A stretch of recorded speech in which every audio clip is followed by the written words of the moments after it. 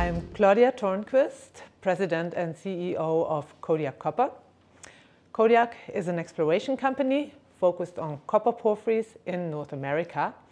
Our main project is a project called MPD in southern British Columbia, where we made a high-grade discovery and have since followed it up with numerous drill meters and significantly grown the project. Claudia, welcome. Who's that guy? Nobody knows him. No one knows. just turned up. Yeah. So Chris, welcome. Welcome. Good to see you again. Yeah, good to see you again. Yeah. So you used to sort of be localish, but you've moved away, but you're still associated with mining. You're involved with Kodiak, have been for some time. Yep. What's your connection with it? I'm the guy that found the MPD project for the company. I've worked in that area for years. I used to work for a copper producer called Imperial Metals, and I'm the chairman of the company. So I've been involved now for several years with Kodiak. Right, but you were busy. Oh yeah, You were bearish elsewhere. A little bit tied up, right? Yeah. But the matters have concluded. What are you going to be doing now? How can you help Kodiak? Well, this project that Kodiak has in it is one that I like based on the geology. That belt of rocks, the Quesnel terrain, is one that I've been involved in putting a mine into production in previously. So I know it quite well. And what I help do is basically look at the targets and help prioritize where the company should be drilling. So I help out on the geological side. I did get my career started in porphyry copper gold. Okay. Now, if I look at the market at the moment, junior space is kind of beaten up. You did a 1.8 billion type of something like that, some disgusting, filthy number like Thank that. you. Thank you. I like it. So it was a great success. But for companies down at the other end of the scale at the moment, we're going to put you in this. We're going to put you in this in that part of the arena. It's hard market at the moment, right? Copper, we all love copper.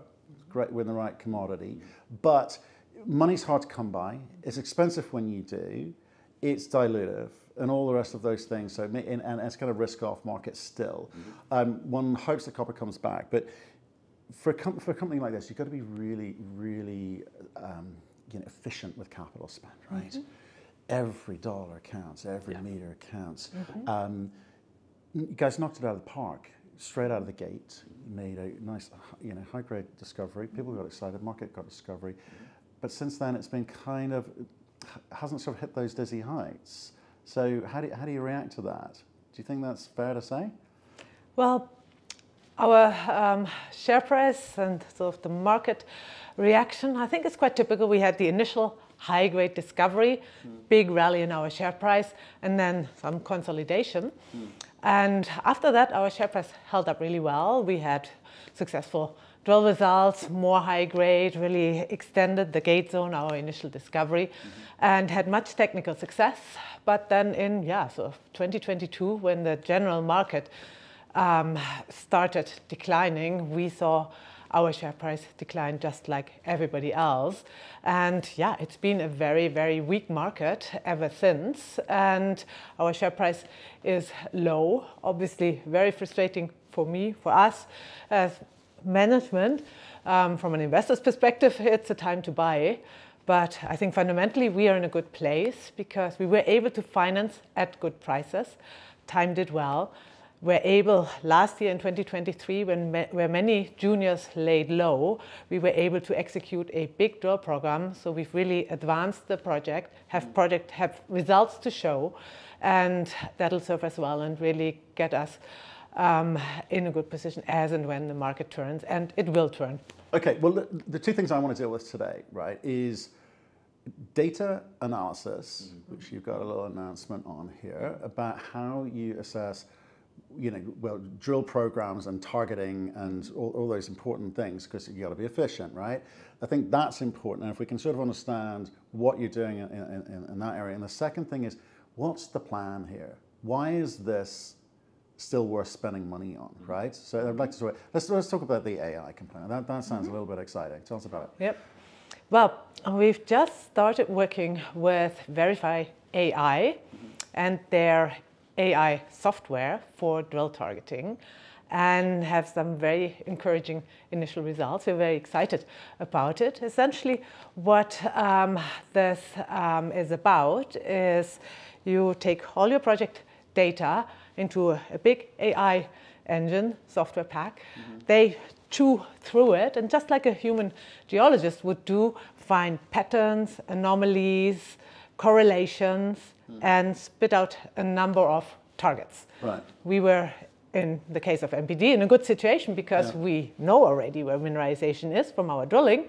So we were able to see where the software told us there would be a high probability of mineralization, whether that's where we hit. And we were really quite impressed with the results. The system confirmed the mineralization where we found it, confirmed some of our targets that we had already, and generated a whole lot of new ones, which we now, our geologists, look at and prioritize and look at why is this a target and can they confirm the target. And I think AI will make a huge difference in exploration because it just helps generating, prioritizing targets much better than humans could, and it will accelerate exploration. It will lower costs because you have a much higher chance of hitting the right stuff if you have all the targets at once, can prioritize them. So I really think that will be a game changer, and I'm proud to be early on in the game and applying this software at MPD. VRIFY AI. So you verify, that's good. Have they got all of your data now in their system? Have they processed it? Or are you starting a process with them? I know you verify them. Well, you never have all of the data in exploration because the data gets generated as you go. And so it's a continuing process, and we will be working with this. So you're saying, right, we're going to go, we validated it as much as we can. It's had some good hits, some good responses. We're going to back this. You're going to back this with dollars, right? The drill campaign is going to be 100% off of whatever VRIFY AI tells you. Is that right? Validated by humans, presumably. Well, at the end of the day, it's our geological team, Chris, and our VPs, our senior geologists, who decide which are the most prospective targets. AI supports it and accelerates it and enhances the work that our team does. And then it's 100% around drilling, because you've still got to come up with a plan, right, Chris? That you need definitely, because you kind of famously sort of didn't really kind of jump on, well, we need to do economic studies, and so we're going to drill. We're going to create a lot of data. Someone else can come in and put that into their own process, which won't necessarily be an AI process, and they will work out how to mine this thing, right? And I think that's where junior companies need to kind of lead a little bit and show retail investors, and they kind of got a bunch of big high net worths in there. You got to show them why this thing will be a success in the future. Otherwise, it's just putting more dollars in the ground, which so many juniors destroy value doing without actually getting an end product. So how do we get an end product which we can value? So we want to make sure, one of the issues that junior companies have right now, and this is more of a systemic issue, and it's not anything related in particular to Kodiak, but if you look at exploration now compared to 30 or 40 years ago, if you raise, say, $10, right, and you spend it on a project, back in the day, we'll just use a euphemism here, maybe 8 of those $10 would be spent on exploration, but there's more of an administrative burden within companies right now. So you want to make sure you're giving tools to your geologists that let them actually do geology. And one of the ways that AI is useful is it's like having another staff member, but that staff member just does geology, or they just do science. And this is a tool that you can unlock that everybody then, in the time that they have available for this type of work, is optimizing that time. And what that means over the long term is that more dollars that get spent on actual geological interpretation and vectoring. The issue that a company like Kodiak has is with a big project like MPD is there's lots of targets on it, right? So lots of porphyries. We know porphyries are big and they take drill meters and dollars to spend. What we want to make sure is that the money that's being spent is being spent efficiently. You mentioned that at the beginning. Claudia has mentioned that as well. It's really what it comes down to is narrowing down where those drills are going to go so that you get more bang for your buck, right? Right, for sure. But I think again, it comes back to this, where the market's at, right? It's also going to inform part. It's great having AI supporting you, But if the market's not supporting you, your decision making is going to get affected by that. Partly because of access to capital, cheap capital, the timing of that capital, etc. So I come back to the same question, sort of, which is the AI bit takes care of the where, right? You've got to work out the when and the how with the dollars, right? Because everyone's in the same boat. I get it. It's not a Kodiak thing. Everyone's in the same boat here. But you've got to say, we're one of the better bets. We think we've got something big here. We've got to show you that the economics will be here. Sometimes that requires an economic study, Chris. Only if it requires it. Yeah, exactly. I've learned many things. Yeah. But for mere mortals, we kind of like to look at, how does this thing actually get built out? And so I guess the question to either of you, I don't care who answers it, is how do you stand out from the crowd? Because there's lots of people saying the same thing, in the same boat. I think what I referred to before, that at this time, that we were able to progress our project through the downturn, that at this point sets us apart, because many were not. Also the fact that we have still money in the treasury and do not have to finance in a poor market and dilute our shareholders, that's also a big bonus. And if I was an investor, that's certainly something I would look for in a company. So I think even though the market is poor, we are in a good place and are well positioned to benefit when it turns. Right, but which is great, and you're right, is you've got to advance the story along. But grade comes into it, and we talked about it last time out. But I think for new people looking in here is how. And this might be more for you, actually. Sure. When you're looking in as an outside investor, and you're going to be looking at projects around and say, from a slightly different perspective and a slightly more technical perspective than most, right? And you're looking at a project like this and go, look, we've been drilling out and we're seeing mineralization across the board, but to most they go, well, the grade's down at the lower end of the threshold for me, and as I'm not it is sure in BC. Yeah, exactly. Right. But you would say that's not a problem because why? This is interesting because we'll drill a kilometer-long hole, and the overall grade in the hole is relatively low, like it is in most porphyries in BC. But we'll see time and again, we'll have high-grade sections within it. So we've had drill holes that have come out recently, like the West Zone drilling, the Gate Zone drilling, and you'll see that up near surface in something like the West Zone, you're actually looking at grades that are comparable to higher-grade porphyry deposits.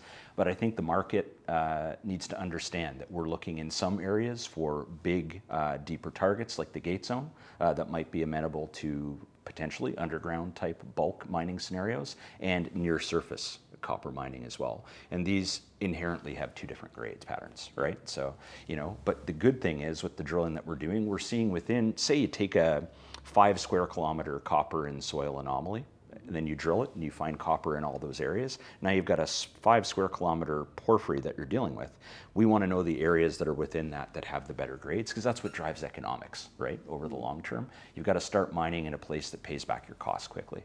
And that's what the work that we're doing now. So we've seen that now in the West Zone, we've seen it in the Gate Zone, and the AI element that Claudia is talking about helps us vector within a really big porphyry system that's mineralized everywhere into the parts of it that we think are going to drive economics. Okay, so this isn't a case of putting good money after bad, or having to do something radical to kind of change the story. As far as you're concerned, this story hangs together well. Oh yeah, yeah. So I've worked in BC. I've worked at 2 copper porphyry mines. One of them is Red Chris, and the other one was Mount Poly.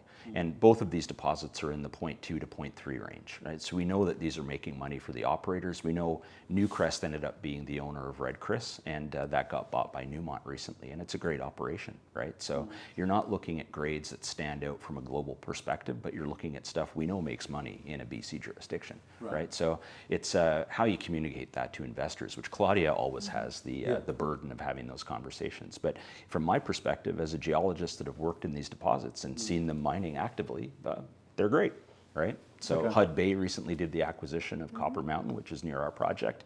Definitely not high grade, but definitely an asset that they were looking for. Right. So part of the process that we've got to do with Kodiak is, if you're in our shoes, and I've been here with Great Bear as we have all these discussions with various producers, we get the same message from the production, the copper producers all the time with Kodiak, and that's, we love what you're seeing, just keep finding more. So sometimes that's a different message than what a retail investor would like to see, is just give us a study right now. But if you're a major producer, you just want to see critical mass and volume, right? Yeah. So they know that it can work, they just need enough material. So you're not kind of burdened, and maybe it's the wrong word, but you're not burdened with having to work out, well, how do we think this mine might actually look at some point? That's someone else's problem for you down the line, right? Keep finding more is the message I've just heard. Yeah. Does that work for you? Yep. if you look around the world, the people who build and run porphyry mines are big companies.